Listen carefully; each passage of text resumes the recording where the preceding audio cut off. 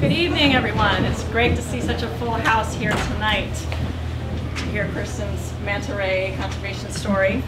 I'm Elizabeth Stevenson, and I work here in the Conservation Department, New England Aquarium, and I coordinate the Marine Conservation Action Fund. So it's a great pleasure not only to share Kerstin's work with you tonight, but to have a chance to tell you a little bit about this wonderful program of the aquariums that we call MCAF. MCAF is a granting program of the aquarium that has funded not only Kerstin's work, but over 100 projects in 37 countries on 6 continents since 1999. And MCAF exists because of the aquarium's strong commitment to ocean conservation. And it enables the aquarium to connect with researchers and conservationists all over the world who share that same dedication and commitment to protecting the oceans. People such as Rohan Arthur, who is working to study the impact of climate change on coral reefs in the Indian Ocean. He used his MCAF grant to purchase a portable air compressor that enabled him to dive on the remotest islands of this island chain and to assess the impact of coral bleaching there. People such as Ruth Leaney, who is our most recently funded project, who is going to be studying, identifying, and documenting what may be the last remaining sawfish in Mozambique. And people such as Didier Chacon, who many of you may have seen in his lecture when he came here last August, who with teams of conservationists and biologists and volunteers goes out every night during the turtle nesting season on the beaches of Costa Rica to protect nesting sea turtles and their eggs from poachers and predators, saving thousands and thousands of tiny sea turtle hatchlings every year. We had the great pleasure, as we are with Kerstin, we had the great pleasure of hosting Didier Chacon here at the aquarium, where he was able to connect with our own sea turtle rescuers and rehabilitators at our animal care facility in Quincy. MCAF has also supported our own aquarium rescue and rehab staff as they have worked to save penguins affected by an oil spill in South Africa, or to attend to cold stranded turtles here in New England and also in Florida.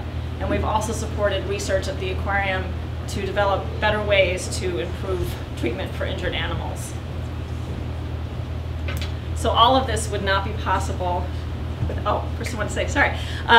What's wonderful about having MCAF here at the aquarium is events like this tonight with you, is that the aquarium presents a great platform for sharing these wonderful stories. There are so many more stories I could tell you of projects that MCAF has funded, and I'm sure we will have more opportunities and more lectures to do that. But through our newsletter, through exhibits in the main building, through lectures like these, we have the opportunity to share these stories like Kerstin's.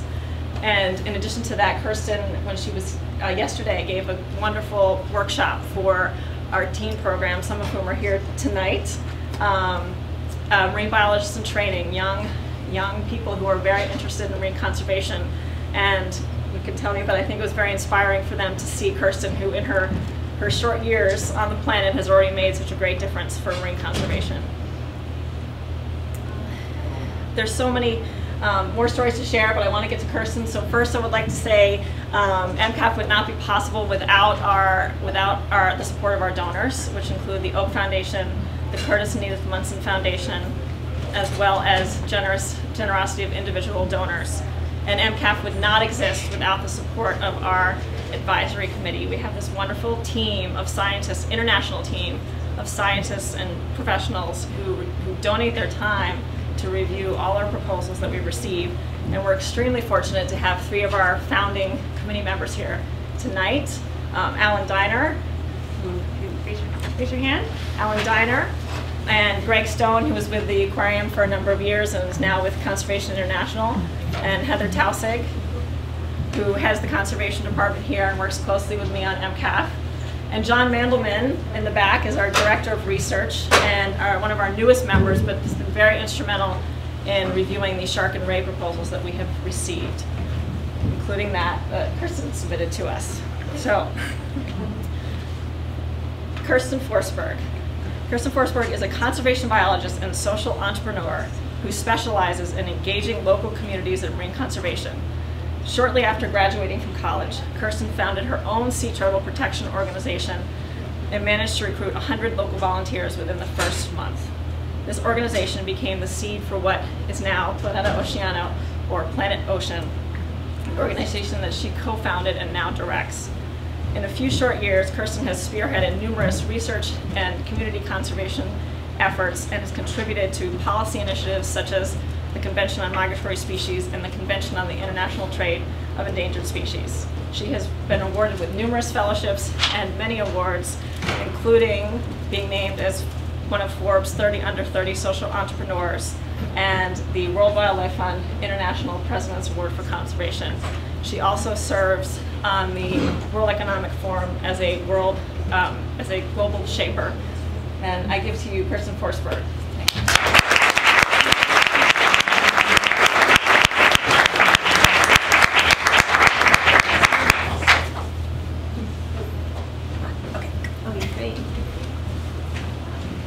Great. Good evening, everyone. Thank you so much for being here. Thank you, Elizabeth. Just went away. And thank you so much for the opportunity of having me here. Really, I'm really excited to share with you what we've been researching in Peru. And this is a project, a manta ray project that we're doing in Planeta Oceano in collaboration with other organizations such as Wild Aid and Shark Savers. So. Before I get to talk to you a bit about our project, I wanted to tell you a bit about who I am and what Planeta Oceano is and how all this got started. And like Elizabeth said, when I was studying my undergrad biology degree, I decided to do a lot of volunteering work. And one of this volunteering work led me to an incredible organization called Projeto do Mar in Brazil, and I worked with sea turtles. And I just fell in love with sea turtles. And I said, I want to do something with sea turtles in my country. So that's how I went back to Peru. It was the year 2007, and I decided to go to northern Peru to study strandings and bycatch of endangered sea turtles. In Peru we have 5 out of the 7 species of sea turtles, and 4 of them we found stranding and also in bycatch. And one of the things that was most impacting for me, apart from the fact that we found over 260 dead sea turtles in over a year stranded in the beaches, was the fact that, like Elizabeth said, in 1 month we had 100 volunteers. And this whole community project grew, and suddenly we were the sea turtle project people. And so that grew into what today is Planeta Oceano. So basically, Planeta Oceano is a non-profit organization that works in marine conservation, but by engaging local communities. So it was just as the platform that we started with the Sea Turtle Project, but we work in numerous different projects, and I'm going to tell you a bit about them. So we work in research projects. Basically, our research projects are on species, on environments, on social research, but it's basically engaging citizens as scientists. That anybody can be a scientist and anybody can take information that can lead into management. Our marine education programs incorporate marine issues, which was something totally unexistent in Peru.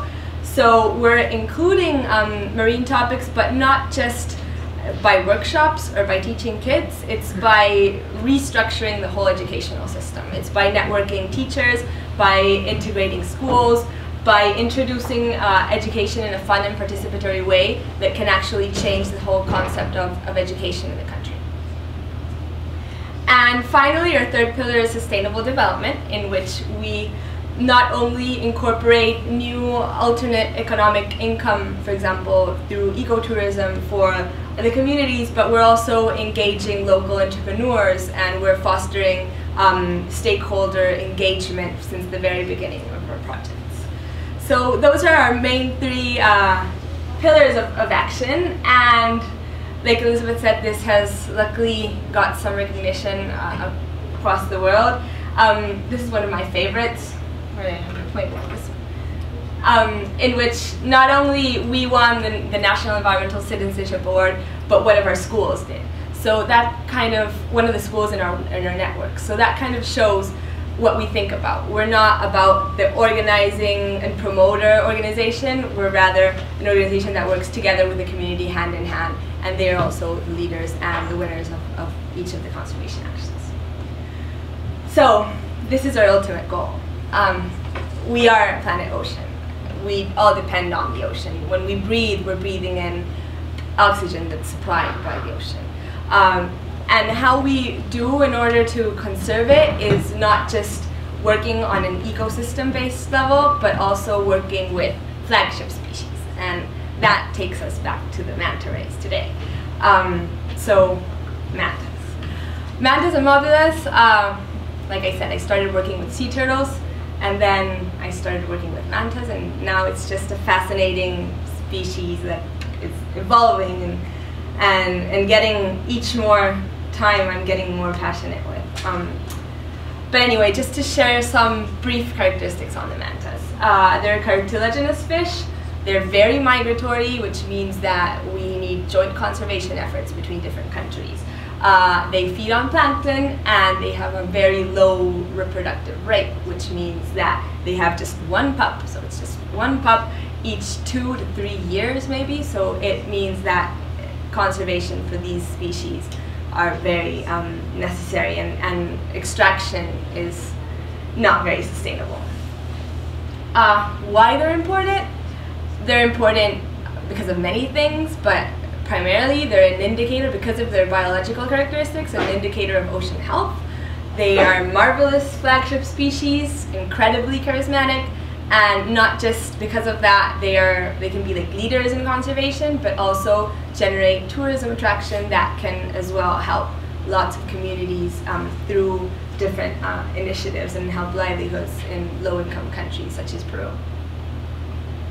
So just to have a brief difference, when I talk about mobulids, I'm going to start talking about mobulids from now on. And mobulids basically encompass these two friends of mine, which are the manta rays and the mobula rays. So manta, which is Manta virostris, which is the one we have, is the giant manta ray. And the difference between that and the mobulas, we have 4 different species of mobulas in Peru, is first of all the mouth. So here the mouth is just like central in front, in between these 2 cephalic fins. And in the mobulas, it's ventral, so it's just like on the bottom. Also, the mantas have a wide head, and the mobulas have a narrow head, and the cephalic fins in the mobulas are like pointing up, and in the mantas they're pointing inward. So that's kind of the different morphological characteristics of them both. They are different species, they have different characteristics, and therefore they have to be managed differently, but they do have many things in common, like the low reproductive rates that I have been talking about. So they are both equally important to conserve. So, taking that into account, I wanted to tell you a bit about our story with mantas and how we started with all this. And it actually doesn't start with me, it starts with researchers in Ecuador. So in the year 2010 approximately, there were some researchers in Ecuador directed by and with a project team led by Dr. Andrea Marshall, and they were studying manta rays and migration of manta rays in Ecuador. Now Ecuador, and then we soon came to know Peru as well, this population in the East Pacific is one of the most important in the world. It's one of the largest as well. So Andrea was tagging mantas to know where they were migrating to. And she tagged a marvelous manta called Humboldt. And Humboldt started swimming. And so he swam until he got to Peru. And so that's how we noticed that there was a migratory pattern and corridor between Ecuador and Peru. The thing was that while Humboldt was in Peru, his tag fell off. And so that's when Andrea and her team started a large campaign on Facebook. So thank you, Facebook. There was this large campaign on Facebook and saying, please, if anyone finds our tag, could you please give it back to us? So marvelously this got to me, and we said, okay, we'll help. So we work in northern Peru from some time now, and we can do that. We just started pasting together with the community these signs saying, if anybody finds this device, please help us find it. It was just basically because we wanted to help in this manta ray conservation project, which we found was completely exciting. So the interesting thing was, this was like a thing this big, and it was like finding a needle in a haystack. It was in a whole region. It could have been sunken in the middle of the ocean or stranded somewhere, until one day we got a phone call. and they said, we found your tag. So it was incredible, and we met with the fisherman, which is here, and he has a tag. So there was a reward. Andrea and her team were giving a reward, and we exchanged the reward for the device. Unfortunately, we wanted to have a press conference and for the wider community to notice about this, but the fisherman said that he didn't want anybody to notice it because he didn't want his wife to find out that he had money.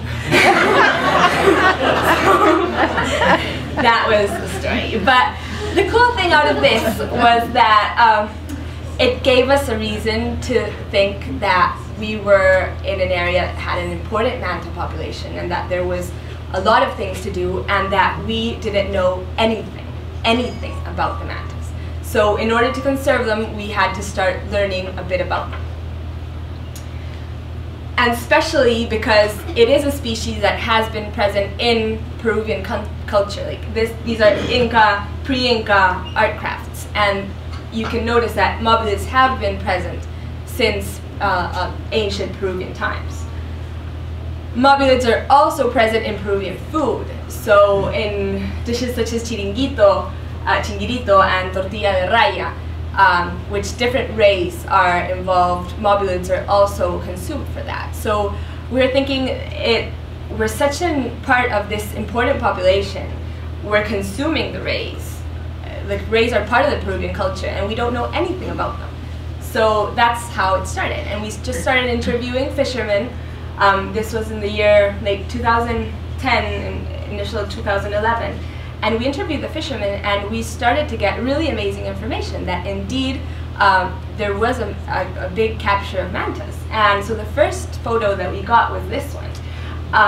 And it was of a fisherman that was always in charge of going out and harpooning the mantas. And he told us, I would like to get involved in your project because each time that I go out and each time that I capture a manta, it has a baby inside.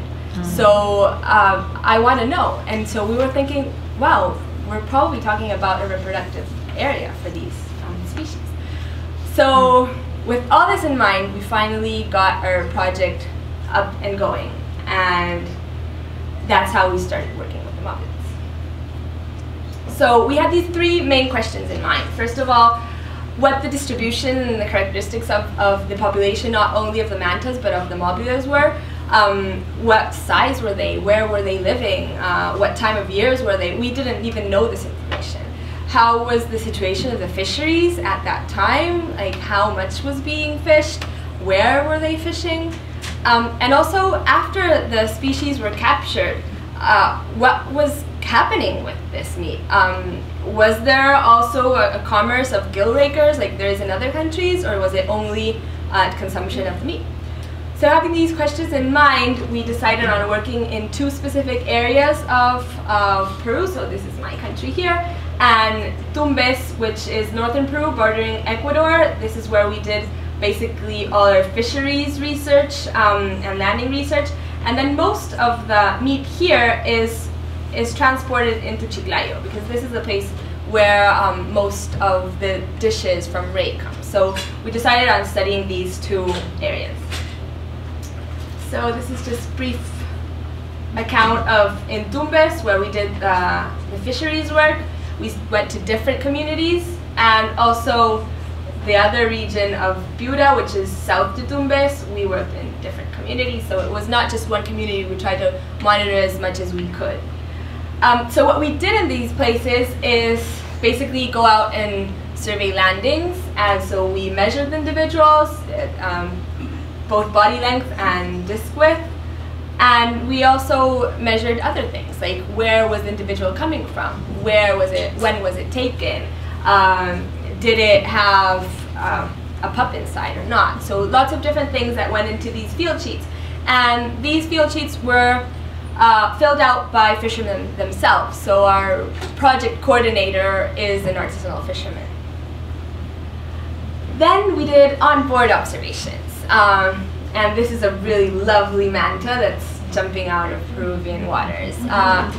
So what we did was not only go out ourselves as the project team and our local field coordinator, but also go out and have fishermen start reporting. So have indirect reports, and for us, the fishermen are true experts. So we can learn a lot from them, and they can identify when these species are coming out, and from there get really valuable information. So once we did that, we went down to Chiclayo, which is the place where I said that most of the consumption is going on. And there what we did is we went and monitored the terminal where all this meat is coming to, and then where it is being processed, which is mainly here in San Jose, and from there to the markets in red, and to the restaurants. We measured some restaurants in blue. Additionally, we also took other stuff such as tissue, brain, stomach content, and the spine tail, not to work with initially, but to have samples so that we can study in the near future.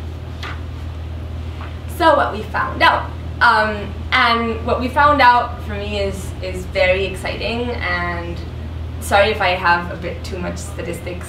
I try to keep it simple. But I just want you to keep in mind that some of the information that we're gonna give out, maybe initially you'll think it's not that relevant, but everything is relevant if we don't know anything. So we're starting to know where they're at, and depending on all this information, how we can manage the species. So for mantas, we figured out that there is a large fishery. Even though it's not huge, the numbers are significant enough to show that it is something that we should be worrying about. So in the months of the project, from, I think it's, I'm gonna go later on, I think it was from June to August, it was a few months of the project, 1 year, we found 7 individuals. From these 7 individuals, 3 of them were pregnant, so there was a high percentage rate, and the other one was a juvenile. So we are talking about a place, and we are confirming that it is a place where it is important for reproduction of the mantas. And this was in different landing points of the Tumbes region. So this was the pup, this is the pregnant mom, and basically what they do is they fish it out, and once they get the pup out, the pup is more meat. So they just chop up the mom and chop up the pup. So these are the months, I forgot. From August 2012 to July 2013, that's where we got all these individuals, and like you see, they're basically present all year round. We found these peaks, but we still need more research to do to see if these peaks are actually significant. We do find them all year round.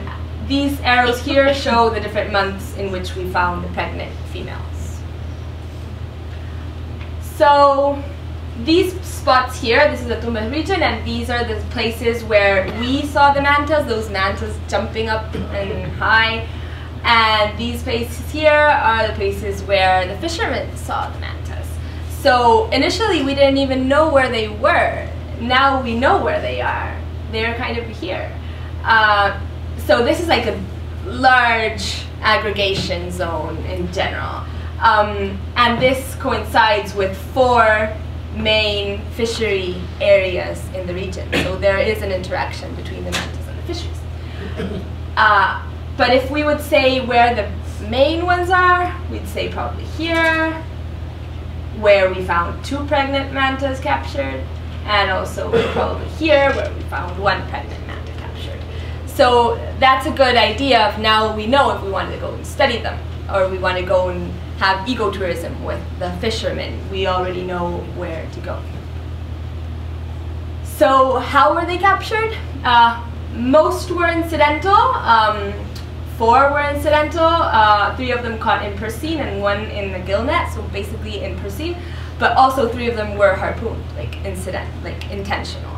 So it's not just one or the other. We have the 2 main problems. And this here is what happens. So they go and they consume the meat. Sorry, my baby. She also wants to listen.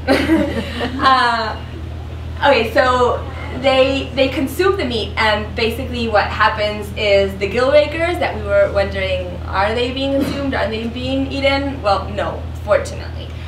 Most of the part that's not meat is brought to this really modern incineration site, and they're just incinerated. So luckily we don't have gill trade, but it's not far away from having it. Like if people someday, I hope this is not online and then people want to start selling the gill rakers. Anyway, so there is this chance that maybe someday the international trade might come.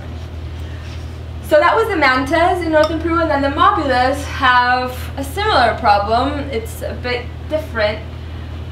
What we found out is we do have the 4 species of mantas. So it's Japanica, Munkiana, Rusoni, and Tarapacana. The 4 of them were captured in Peruvian fisheries. This is really valuable information because until this date, the Peruvian government, when it goes out and it assesses mobulid fisheries, to date it just assessed as mobulas. So you can't just package 4 different species as one.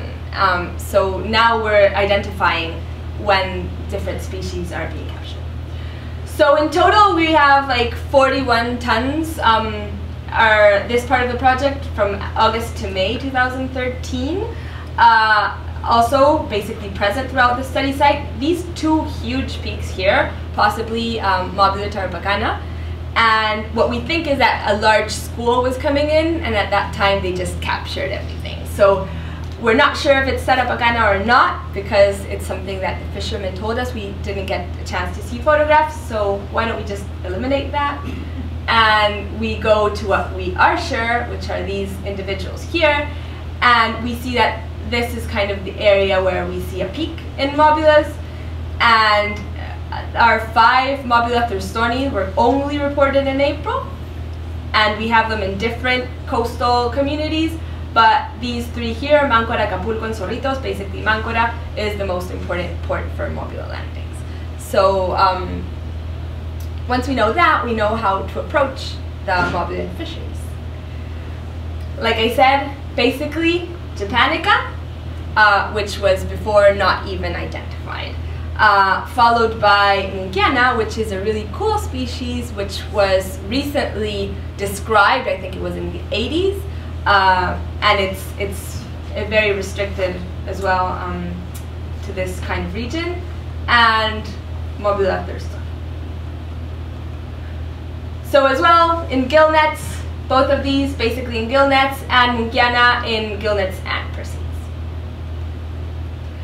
So then what we did is, okay, we know when they're being captured, we know how they're being captured, who are they being captured with, because that can help us target the fisheries. So we, for both Japanica, which is the most common, and Munkiana, we assessed what they were being captured with.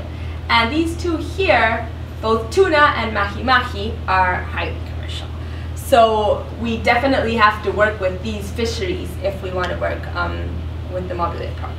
Now the thing is, mobulas, just like mantas, if they're being caught, it's not that fishermen want to go and capture the mobulas or capture the mantas. They probably want to go capture these guys. But if these guys aren't around, we might as well capture mobulas and mantas. So it's not the most priority resource, but if it's there, then they will capture it. So as for mobulas, we went and we asked the fishermen, where are you capturing them? So based out of interviews, we know that Mobula Munkiana is kind of there, Japanica is a bit further away, and is sharing with thurstonii. So now we kind of know where to go and find these species. Now here comes the really worrying part, because what is being captured? And I usually, when I start my workshops with kids, I ask, who likes seafood? And everybody's like raising their hand. And then who knows if the seafood that you're eating is an adult? Nobody raises their hand. And I ask you guys here, like, when you guys eat seafood, do you know if it's an adult? No. So that's the same problem that's happening with the mobulas.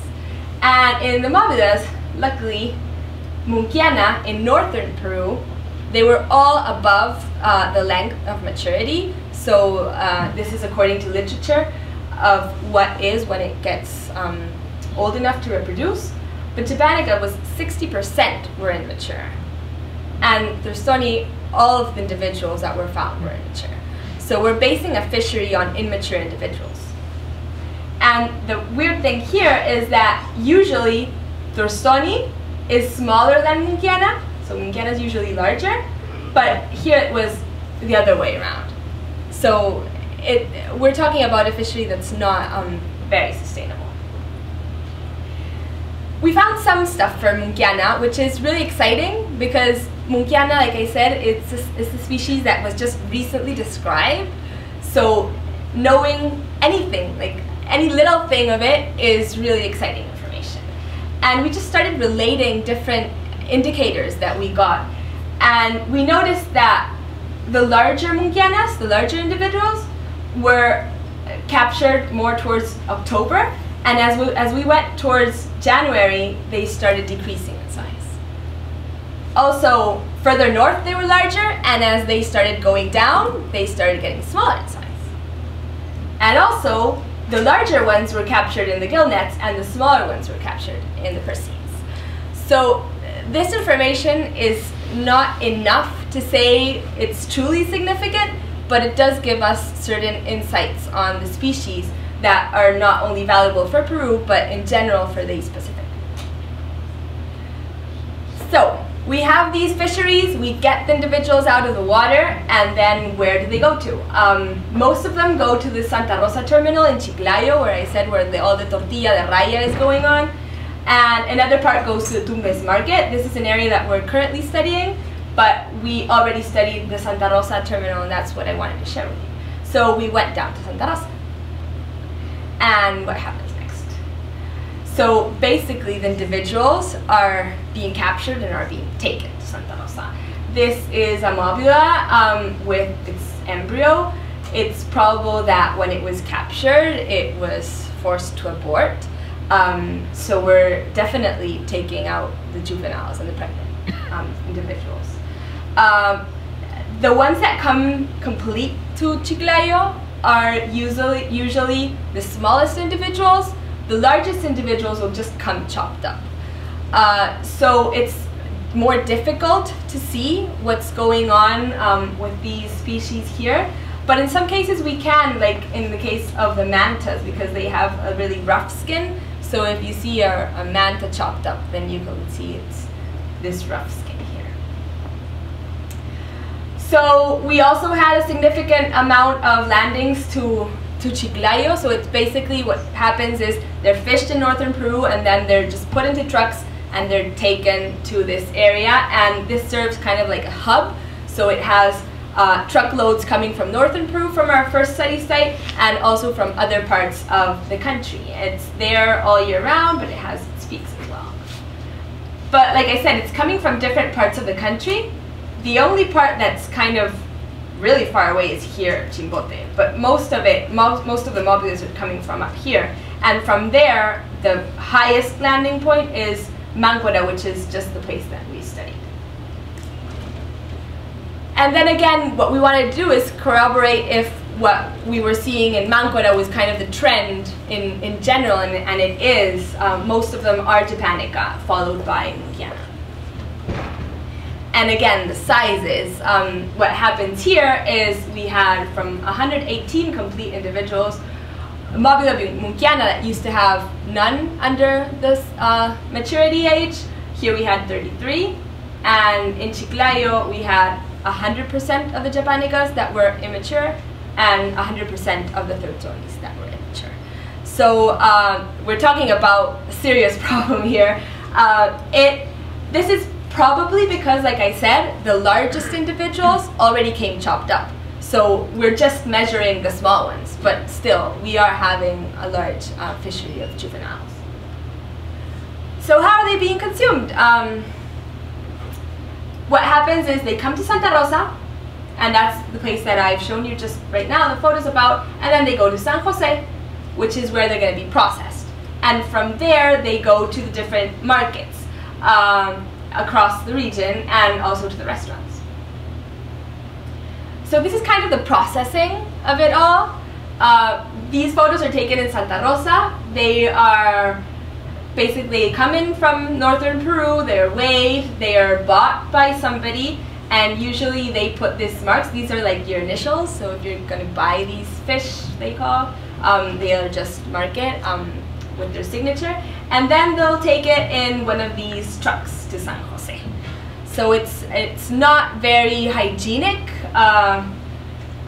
Then once it gets to San Jose, it's processed artisanally. The skin is taken off, it's put into buckets. In these buckets, the excess of blood is drained out. And once that happens, it's put with salt. And once that happens, it's put out to dry. So most of the meat of the mobulids are consumed as dry meat, because this, like I said, this comes back to pre-Inca cultures. It was a way for pre-Inca cultures to take the meat to the Andes without it getting spoiled. So we're drying the meat up and taking it far away. Now, what's the conservation problem of doing this? It's that after process, the meat loses 70% to 80% of its weight in water. So if you want to have, if you have a piece of meat like this of mobulas and you dry it up, it'll be like this. So obviously you need much more mobula meat in order to get full, and therefore you need to consume and capture much more mobulids. Then it goes to the markets, in which it's basically consumed by the general public, although it's also consumed by the restaurants, and we then went to the restaurants and asked the restaurants, do you sell mobulids? And of course they do. Most of the restaurants throughout this region are selling mobulids. So they don't know about the mantas, they don't know about the mobulas, they don't know about the low reproductive rate. It's just something that is traditional that people are eating. So then going to the prices, we kind of followed it through, and the fishermen are not getting too much out of these mantas. We're talking about the mantas are cost much less. It's per kilo about 33 cents. The mobulas are a bit more. Then they go to Santa Rosa, in which if they sell to the general public, they'll increase it a bit. And then they go to San Jose, which also, this is like in high quantities, so that's why the price is less. In San Jose, they'll sell it in a package of 12 kilos approximately, and a package of manta meat of 12 kilos will cost you $2. From the markets, it will go to the restaurants dry and will be approximately $4 per kilo. And then in the restaurants, you can get a dish ranging from $3 to $5 of manta. So our ultimate goal after finding all this thing out is how can we start conserving and protecting these species? But first of all, if we want to protect them, we can't deny that there are people that are depending on them. So how much do the people depend on these resources? And so we did surveys, and we noticed that as for dependence, people, even fishermen, don't depend much on mantas. And they don't rely much on them. They basically go out and fish other things, and if they see a manta, they'll capture it. But there is a very low dependence and reliability for the mantas. That is a bit different in mobulas. Despite it still isn't very high, both the dependence and the reliability of mobula meat for fishermen and for the general public is intermediate and a bit higher. So that makes protection and conservation of mobulas a bit more difficult. So in conclusion, and just to round off, mantas. That's a pup. It's cute. This is a very important area for mantas. It is a very important area, and we had never thought about it. I was telling some students earlier today, like, even initially, I myself didn't even think that it was going to be such an important area. It's a crucial area for manta conservation, not only in the East Pacific, but in the world. We are in front of a very worrying behavior. We are capturing pregnant mantas and juveniles. And this is not only a very worrying behavior, but it's also providing insights that this is a great reproduction area and a potential reproduction area for these species. We already identified the aggregation zones. So we have possible aggregation zones which coincide with 4 main fishery areas. And knowing this, it's much more easier for us to go out and study them more or do ecotourism, amongst other things. Definitely incidental capture in Percine is most common, but we can't deny that they are also harpooning them, for example. And there is a low dependence and low reliability on these species, so it's much easier to protect them and to have fishermen support because they are not the primary source of income. As for mobulas, the thing is a bit different. There is a larger commercialization, but little is known. Like, for a long time we've been capturing them, consuming them, but we didn't know anything. We didn't even know that we were consuming juveniles. And that is true. Like, mobula japonica is the most common, even though it wasn't even mentioned before. And of these, 60% were juveniles, and 100% of the Thurslani were juveniles. We now have a bit of insights on mobula munkiana, which is very exciting because, like I said, it's a newly discovered species.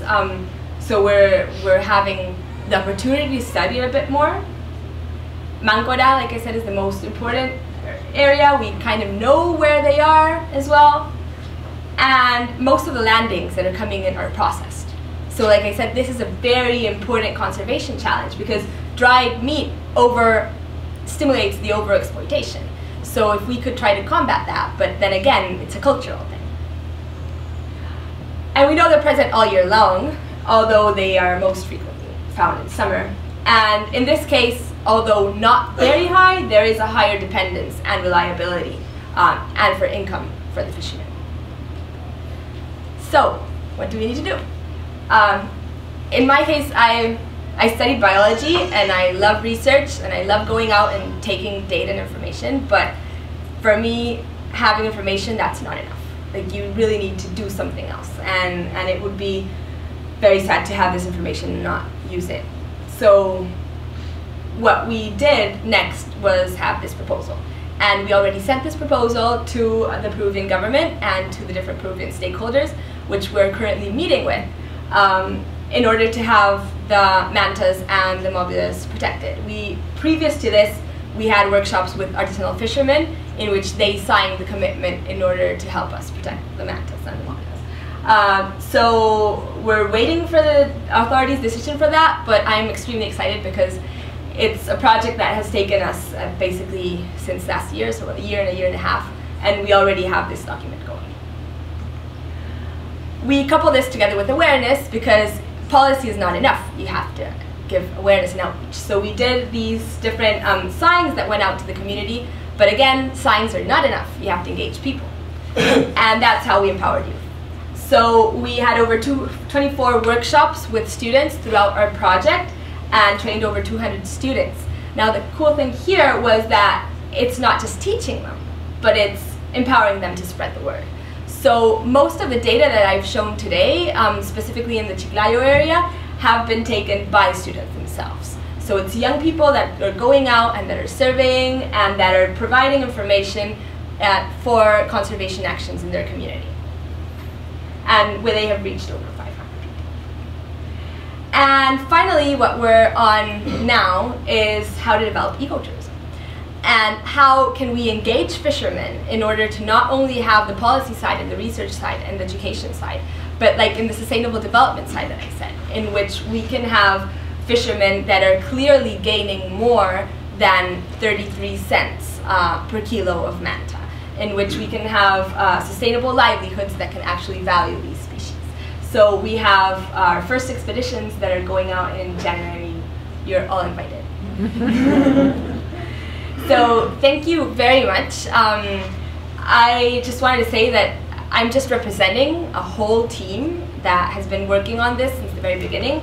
Not only the collaboration with Wild Data and the Manta Trust, but also of the whole Planeta Oceano team, of Jose and Stephanie, which are our main field biologists, of the fishermen, of our field coordinator, which is Wilmer, which was really excited each time he came over, and he said, you know, Kerstin, the fishermen are calling me now, and before they used to say, oh, I found mantas. And now they can recognize a manta from a mobula, and he was so excited with that. So this is great, because we're actually transforming how the community is thinking and acting. And our international volunteers and our local volunteers, and we're just all a part of this like huge Planet Ocean. So I invite you to be part of it as well, and we have this Facebook. Please feel free to contact me if you need anything. So thank you.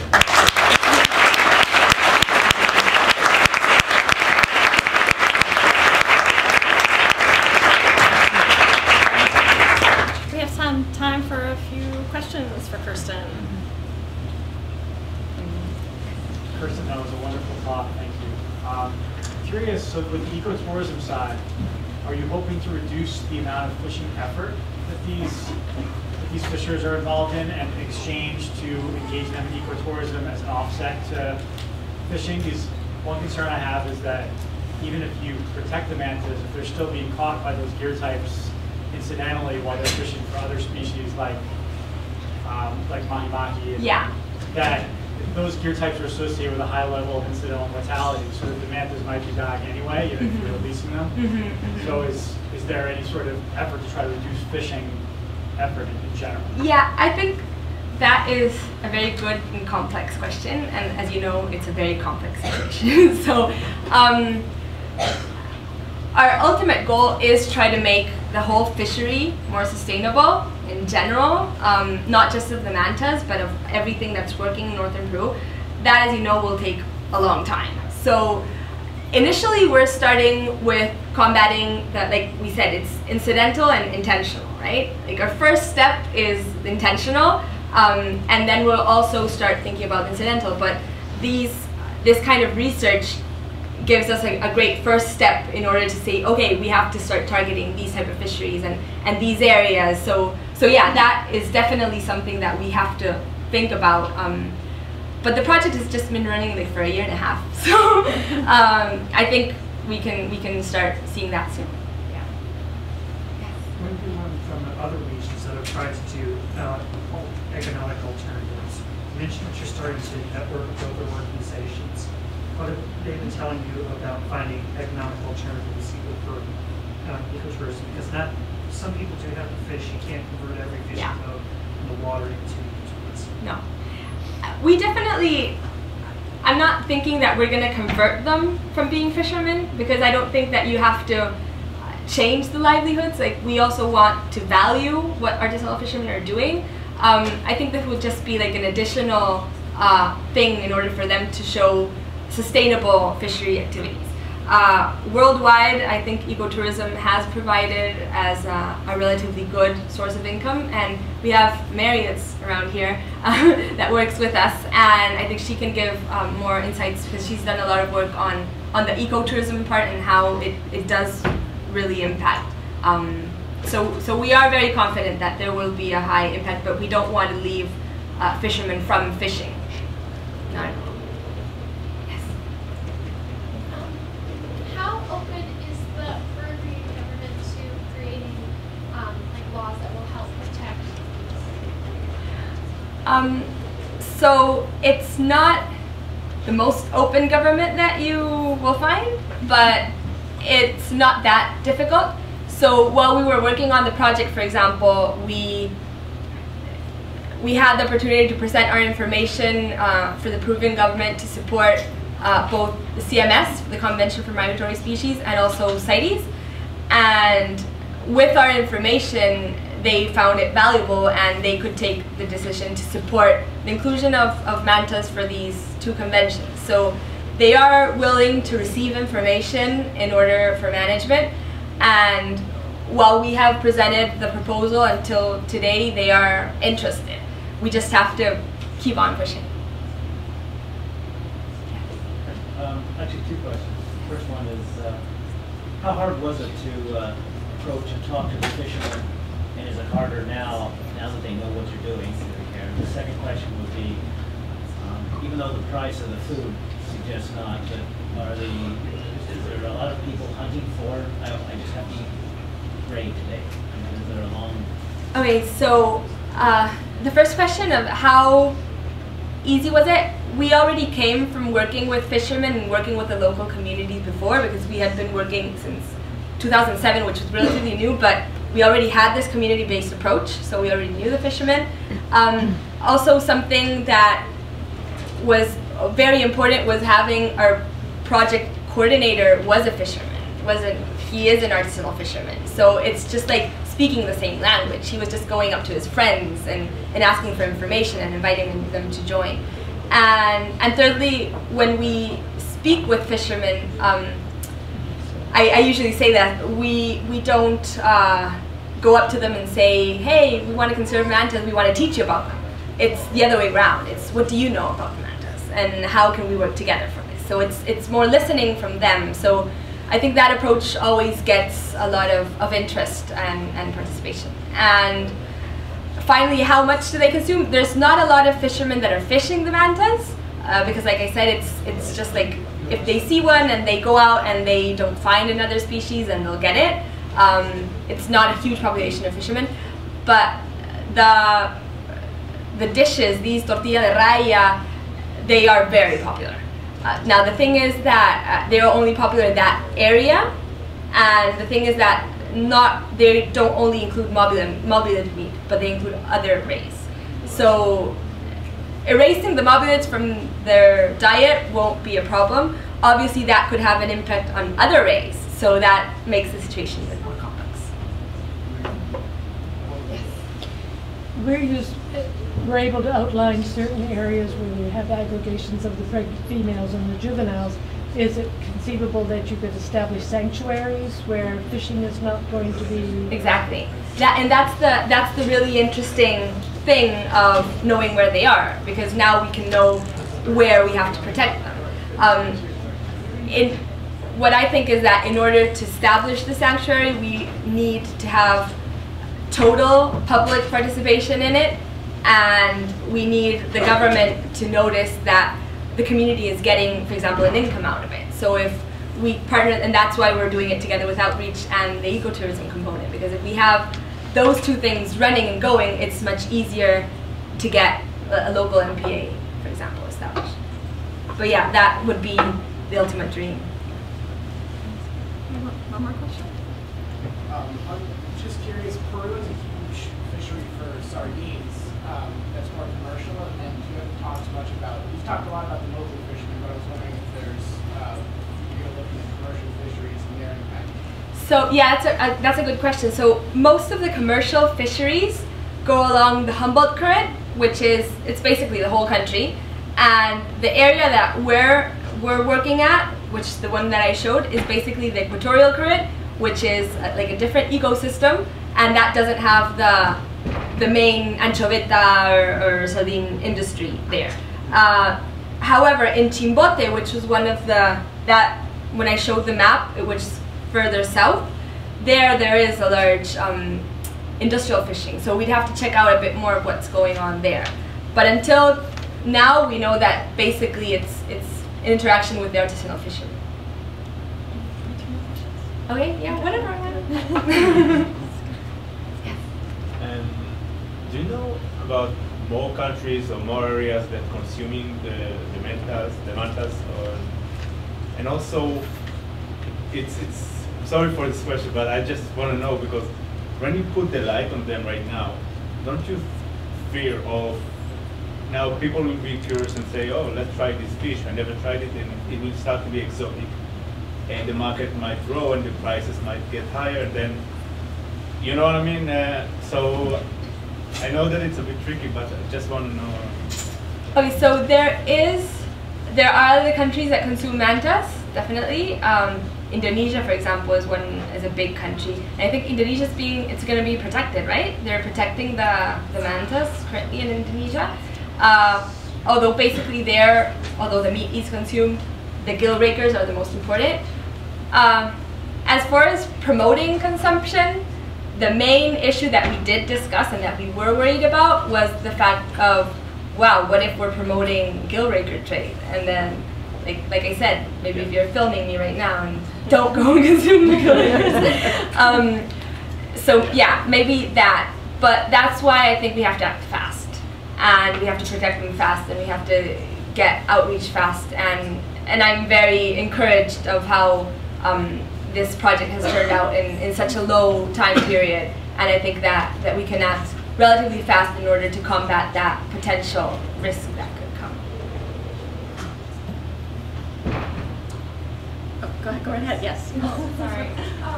I was curious, as the paradigm kind of shifts from species to ecosystem-based management, it's definitely important to understand the interactions that occur interspecies. And I guess I was just curious, the mantas and mobulas are defined features, but what would their predators be? So, to say the truth, I don't know much about what's going on. Mary, do you know more of that? With the giant mantas, they don't have any predators. It would just be very large sharks or maybe cabling, and then the mobulas, sharks. Yeah. So basically, there's not much information, like you're talking about, of how the species are interacting. There's not much information. Like I was talking about, we didn't know anything about what was going on in Peru. In general, worldwide, we don't know much about these species at all. So there's still a lot to do on that field. All right, thank you very much, Kerstin.